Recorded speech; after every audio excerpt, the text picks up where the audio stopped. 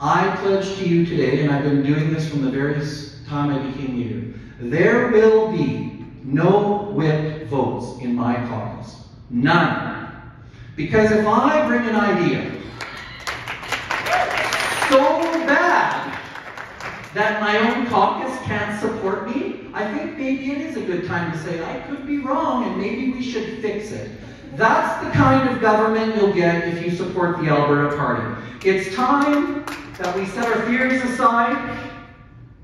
Confidently, we need to say something different and use the privilege that we have for voting to vote for something, not against that thing. So, let's vote for hope.